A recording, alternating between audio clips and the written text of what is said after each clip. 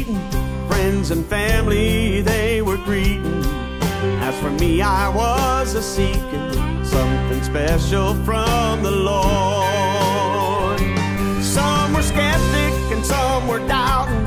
As for me, I was a-shouting when the Holy Ghost from heaven filled my longing, thirsty soul. There's nothing like an old-time meeting when the Spirit of the Lord comes down, singing hallelujah on the old campground. I wanna feel that old-time feeling like I felt way back then. An old-time meeting is what we've been needing to set us free from sin.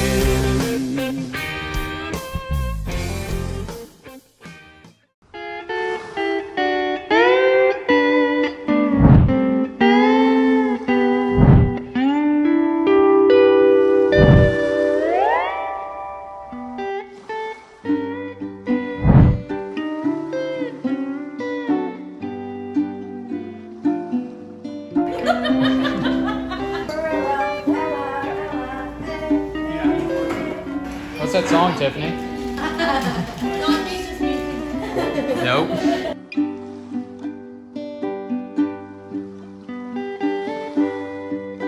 I can watch the videos of me and Mallory fighting last time. What?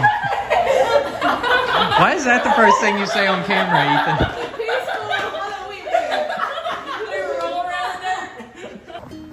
You know, we enjoy putting these on for everybody. We hope y'all enjoy it as much as we do. Let's go ahead and get to... We have a new group coming in to the church. It's going to be called Hyphen Night. My sister Rebecca and sister Tiffany will be hosting those. Those will be July 19th. Ages are 19 through 30. So if you know anybody who's 19 through 30, y'all want to join, it's going to be on July 19th. Get with them for the date. And for the time, my bad.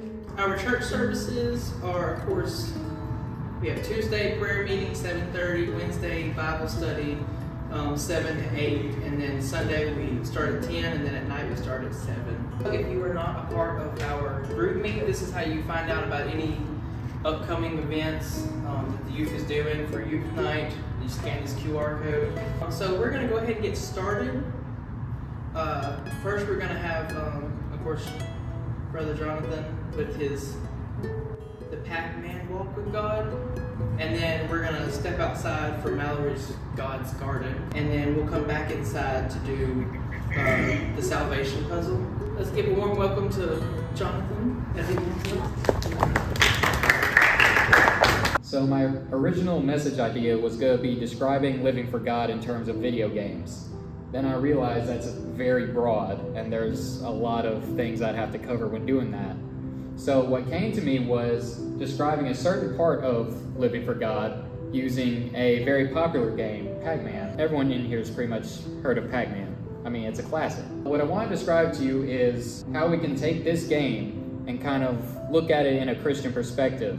So it kind of summarizes how a walk with God works in this certain way that I'm going to be speaking about. For those of you who already understand this stuff, this is a good way to explain it to other people. Go ahead, get out of the way. Pac-Man is us, obviously, because we play as Pac-Man. But in terms of this message, Pac-Man is the average Christian.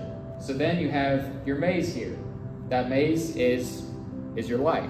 See these little dots that Pac-Man goes around and eats? In the Christian perspective, we're going to say that those are the steps you take and the decisions you make when living for God. These are the things that you do to get closer to Him. So it seems easy enough. Just go around, you collect these things, you level up, all that stuff. Seems pretty easy. But you have enemies. In terms of the Christian walk, we have an enemy, which is obviously the devil. But the devil doesn't just attack you directly. You don't have to fist fight the devil, although I did do that once, but that's a story for another time. What we're going to be describing is these ghosts. These ghosts represent different forms of temptation, whether it be lustful temptation, where it's monetary temptation, where it's even something like being tempted to lie about something as simple as that. These are all forms of temptation. these things go all around your life trying to catch up to you and trying to trap you. Now, what happens in the Pac-Man game if you run into one of these ghosts? You die. Now, we're not saying if you succumb to temptation, you're going to die. We're not saying that. Temptation will damage your walk with God. And whenever you run into one of these ghosts in the Pac-Man game, that damages your chances of winning the game because it takes one of your lives. We can't take on these things head on by ourselves, because if you try to run into a ghost as Pac-Man, you're going to die, because any contact with this immediately kills you. Same way at temptation, if we're not focusing on God, if we don't have God with us. If we go head first into temptation, we're going to succumb to it because we don't have the strength to be able to resist temptation. I know we think we do, and trust me, I have thought that I did, and I found out the hard way that I do not have the mental strength to resist temptation. What you need to do is get to these little power pellets at the corners of these maps. These power pellets represent the Word of God. So whenever these things are coming at you, and you get trapped in one of these corners, when you're playing the game, your immediate reaction is, I need to get to a power pellet so that I can fight back.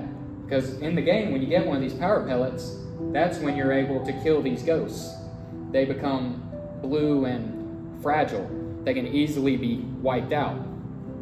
So whenever we get cornered by these temptations and we don't see a way out, we need to go to the Word of God and fight back with that.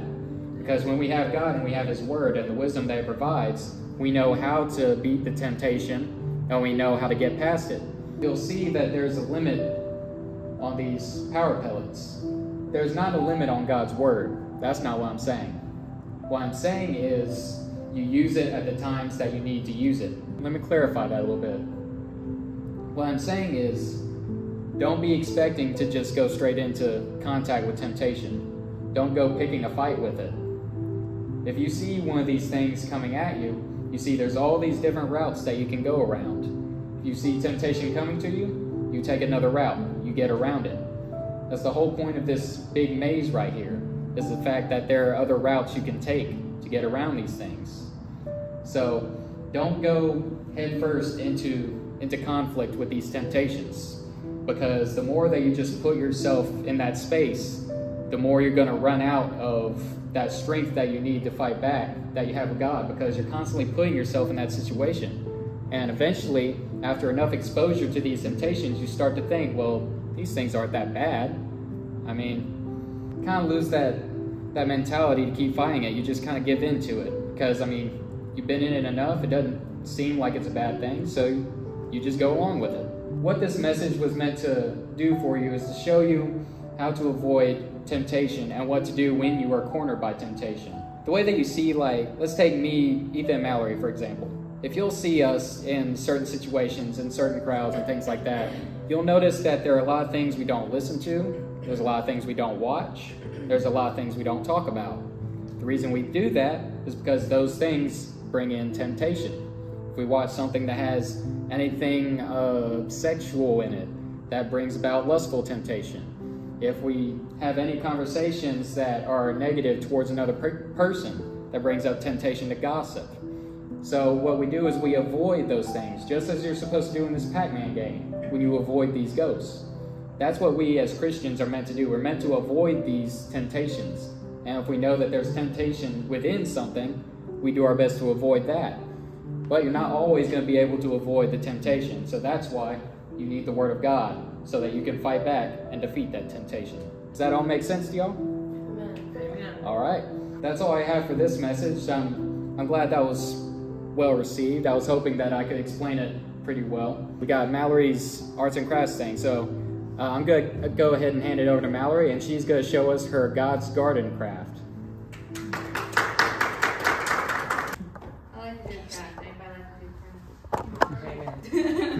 My craft is outside technically, but I wanted to kind of show the basis of what this craft is about, the meaning behind it, and then we're going to have fun. The scriptures I wanted to start with, because I usually start with getting some of the scriptures that kind of go based off of it.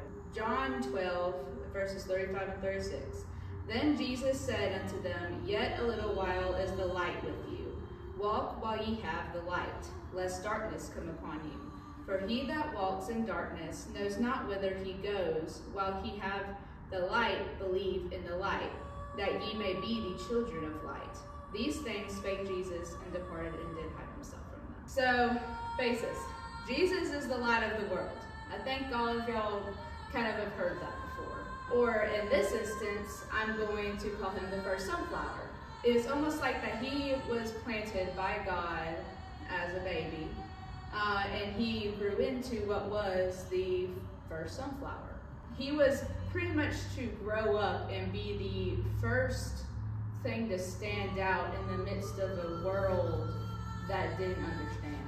So as he stood out, he happened to bloom. And when he bloomed, he got to grow, and he planted other seeds, which happened to be apostles. And then they grew, and they bloomed, and they planted other seeds. That's kind of how the early church grew. And the more we grow in him, we're almost the same kind of concept. The more we grow, the more we look like Jesus, the light of the world, and the more we become the children of light, or in this case, a sunflower. So one of the fun facts about sunflowers is they follow after the sun. They like to look at the sun. They face the sun. And as children of light, we follow after God. We look for God. And so when sunflowers are exposed to chemicals, harsh environments, put in places where they shouldn't be, you could imagine that they would not bloom. They would not be as tall. They wouldn't look like sunflowers. They'd be withered. They wouldn't know where to look. They wouldn't have a light. They wouldn't look like their most beautiful potential, and they would never be able to plant seeds. But when you allow yourself to bloom with the infilling of the Holy Ghost, you're able to plant seeds, to give others the chance to bloom, and to give others the chance to look towards the light. So it's not necessarily just the fact of you being able to plant and be bloomed, but the fact is that once you are able to bloom, you can show the light to others, which is a good thing. Without blooming, without the Holy Ghost, you are like grass sitting among the other pieces of grass.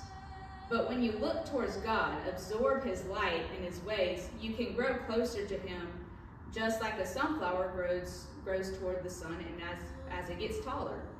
And eventually, being filled with the Holy Ghost, you can blossom and share your growth with others, which plants seeds for others to have the opportunity to grow and blossom themselves. So don't settle on just being the grass just because there's more grass in the world than there is sunflowers. Not because there's more of it and you're not standing out as much, so you don't make a big fuss of anything. But settle on wanting to rise above all that is natural, rise above what what the other grass looks like, rise above that and be the sunflower that you were meant to be, and follow after God and become a sunflower in God's garden. I had two scriptures that I wanted to end with, which was 2 Corinthians 4:6. For God, who commanded the light to shine out of darkness, has shined in our hearts to give the light of the knowledge of the glory of God in the face of Jesus Christ. And 2 Chronicles 7:14. If my people, which are called by my name, shall humble themselves and pray and seek my face and turn from their wicked ways, then will I hear from heaven and will forgive their sin and will heal their land. And so now we can go outside and make beautiful sunflowers that resemble what we're going to become. Yay!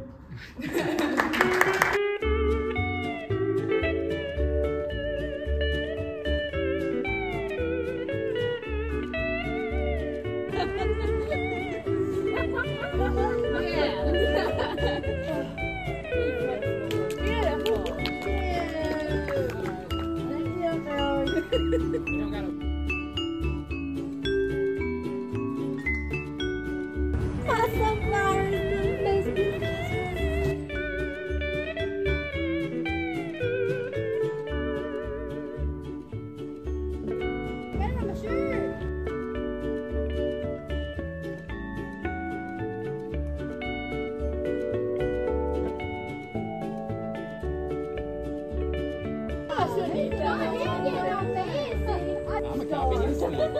Minion me up.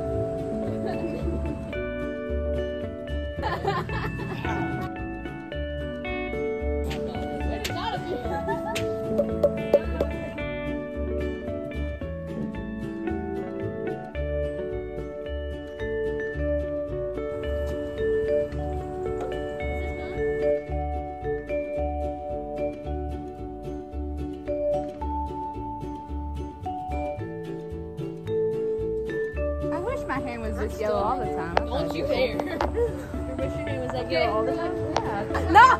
Good job, Kitty! Come back, Solomon! Come back, Solomon!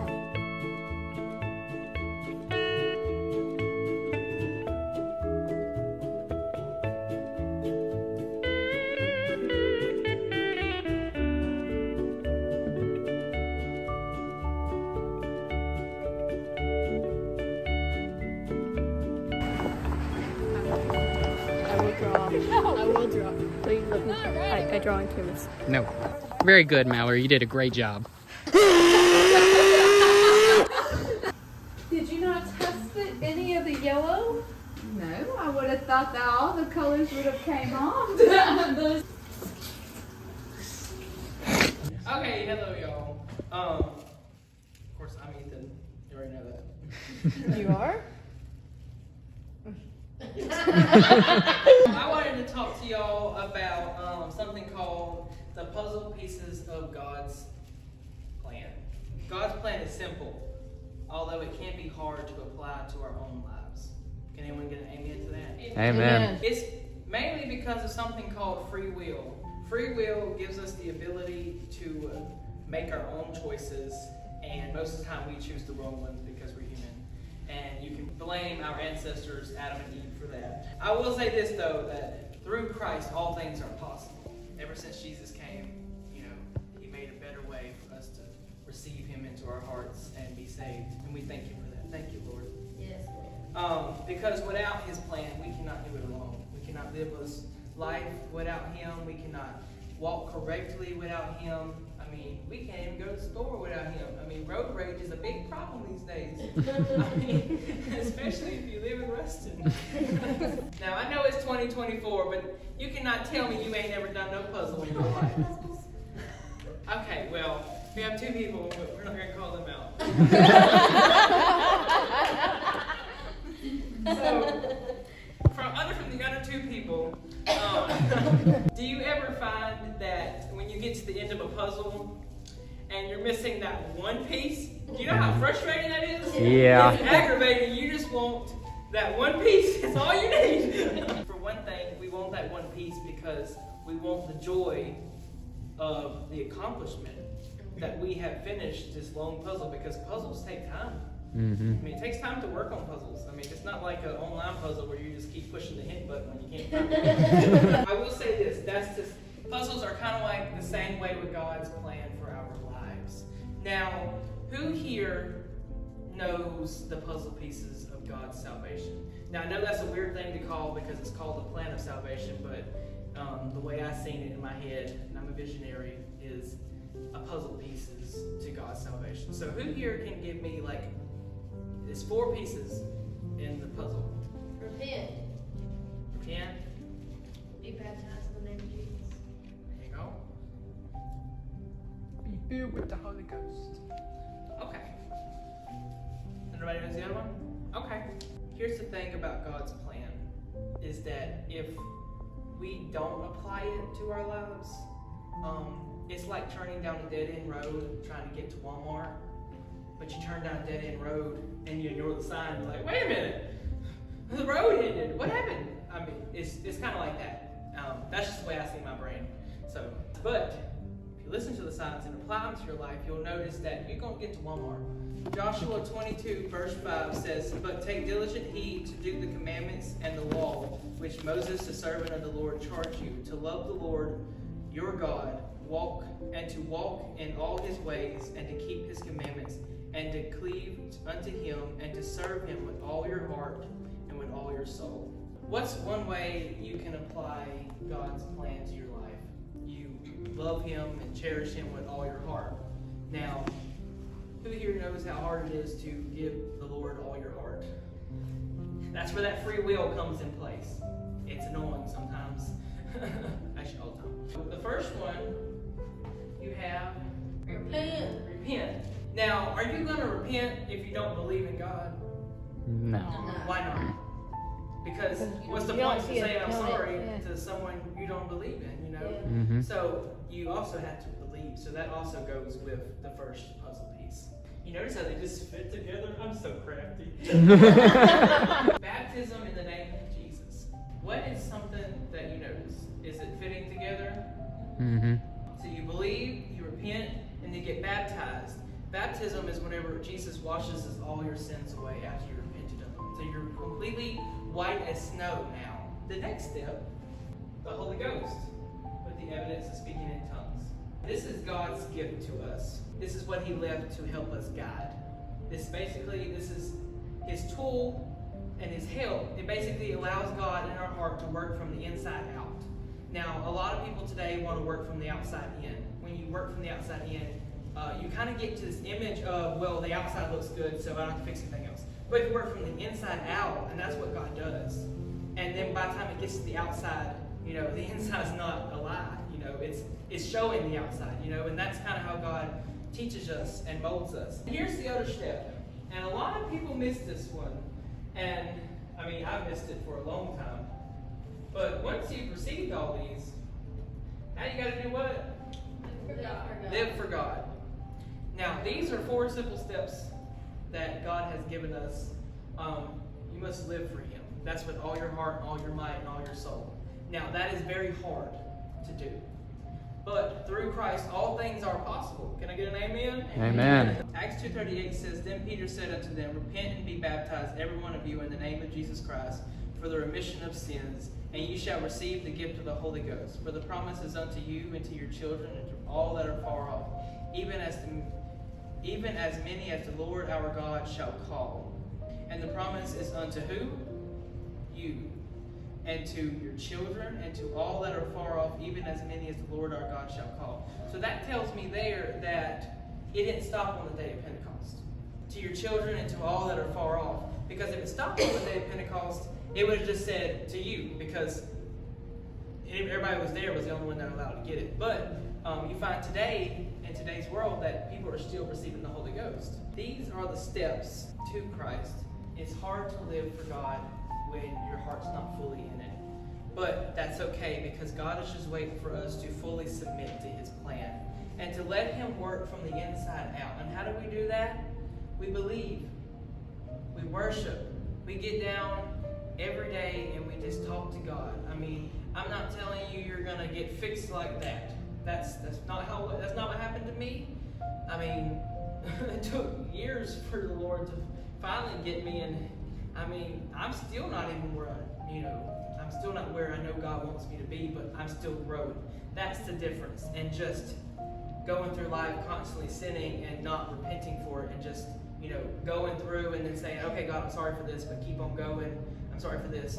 Instead of, God, I'm sorry for this. I'm going to go this way because this is the way you're wanting me to go, and this is the smart choice for me, and this is what's going to save me, because I'm trying to get to Walmart, and there's a dead-end road, but there's a sign that says, so this way is Walmart, but this way looks the right way, so I'm going to go this way, but there's a dead-end road sign, So I just encourage y'all, to remember the importance of putting them all together in God's puzzle of His plan, because, God loves us so much.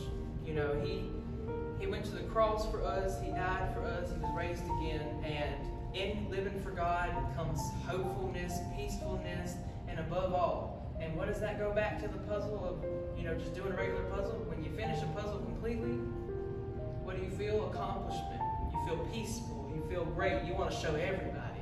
And that's where Mallory's plan comes in, where she talked about the, planting the seeds. And of course, with Brother Jonathan, with his avoiding temptation, how do you avoid that? Living for God, because God's going to protect you and hold you and keep you. And that's all I have for y'all. I hope you received this. If you have any questions, we'll love to give you a Bible study. Come to a church service if you don't have a church. We have all these different options. Who's ready for some games? Nobody touch the fire. Thank you. Are you recording me? I'm stuck. The quality on your phone is really good. Thank you. That's a 4. That's a 4. I don't think that's gonna work. Extra challenge. I mean, the box said spoon. It's like turning on that dead end road, okay? It's not my fault. Oh, and it's an extra large spoon. Oh, I'm sorry. I meant to get the extra small. Let me take those back. No. Well then, It's long.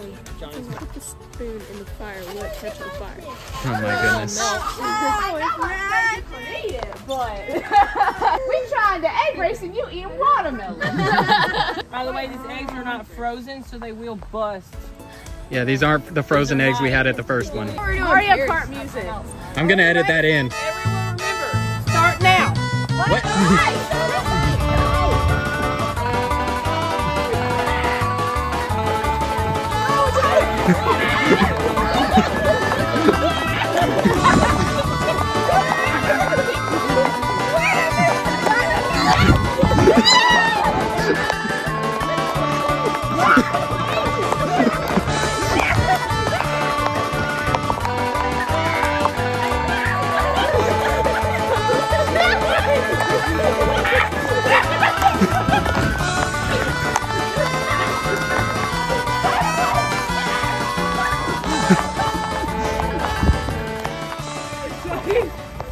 Oh my goodness. Hey, my crack, but it's like not coming out. Maybe I did freeze them again. Becca's walking. I'm fat and I shave like Rick Ross. I'm good. Okay. Okay, can I get a volunteer to Oh, come? I can do this one. Oh no, short people have to go down here. Abigail, stop cooking that egg. Get another egg. Good job, Becca. Huh? Just put it over there on the line. Ooh. Bella, your egg. What are you Okay. doing on? Ethan. Right. That's cheating. What are you doing? Lean back, girl. You got a limbo.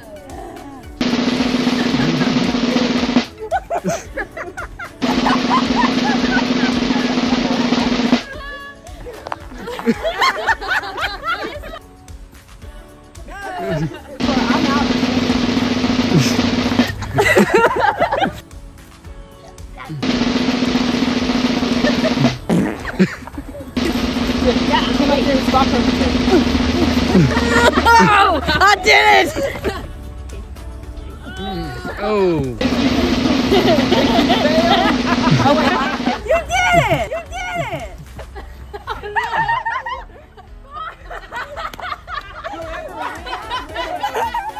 What happened? If you play the rebate, you'll see he accidentally, somehow or another, threw his egg at her, and it splattered all over her.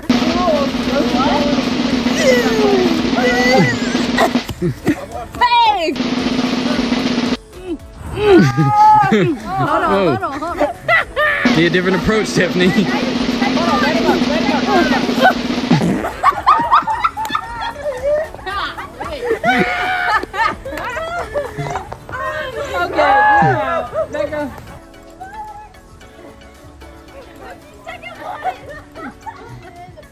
What is like?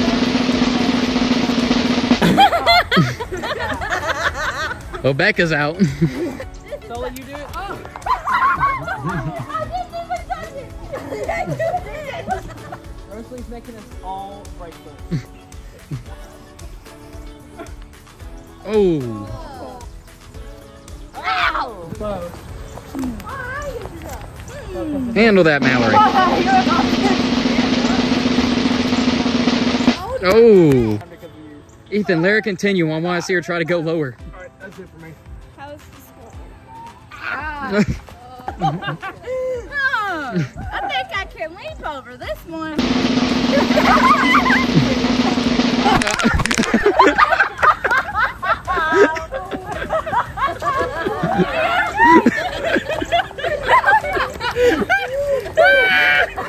I go back hip.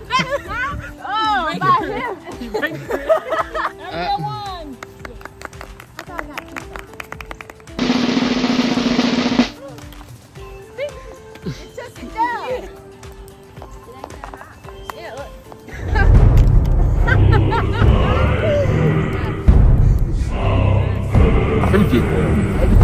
Mallory? I'll do a limbo. Especially since I won. It's really fun when you win. Ben? Don't touch it.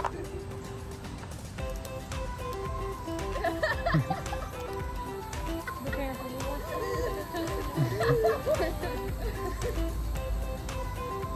Whoa, this is easy, bud. Where'd you go?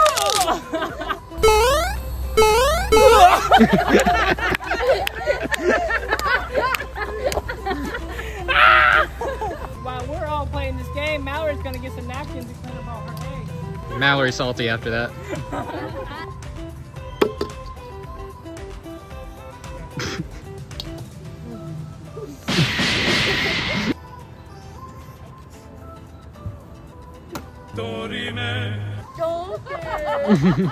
I did not throw that egg.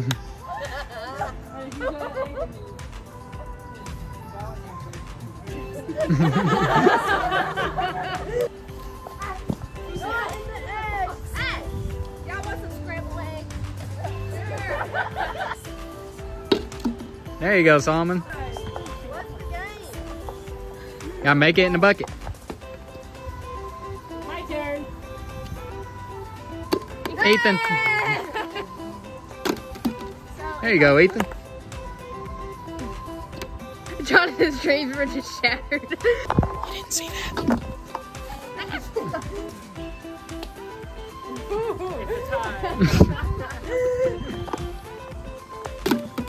Wow.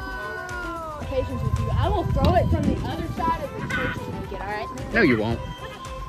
I'll throw you from the other side. Kick it into a bucket.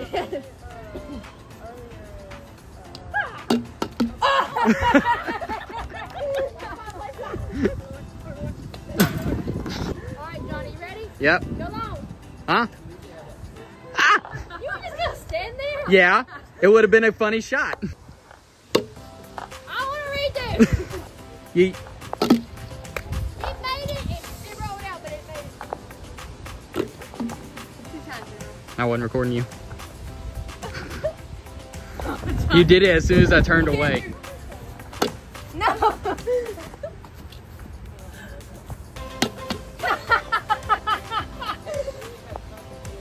Oh my word. That way. There's no rain in the forecast. That one's dead.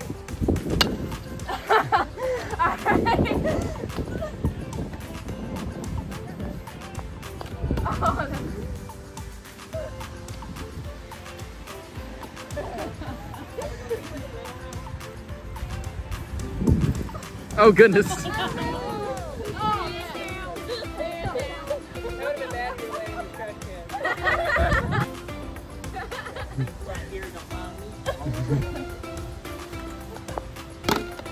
There you go, Rosalie.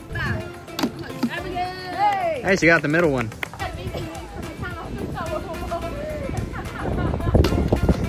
There you go, Mallory. It's coming. It's coming. It's coming. Kobe! Ah, that was so close. Rebecca told me that she wants to propose. Who? Rebecca. There's your ring. I told her to post. Will you marry her? Hey man, don't hate the player, hate the game. But you were supposed to do it. Can't find love these days. Yeah, I wonder why. But you gotta get close up on it. That is a beautiful ring. Beautiful ring. I don't know how I'm supposed to work with this, but it's okay. I better stay at home, mom. Ma'am, you need to pay for that now. No. Son. You snooze, you lose. She. What? Can we do a Jericho march with the tiki torches? A Jericho march with the tiki torches. Oh Lord, we're gonna accidentally make the church fall down. Please do not. You can record. I can hand you the camera. Okay. You're so meek. The Bible says to be humble and meek, Johnny, at all times. than Mallory.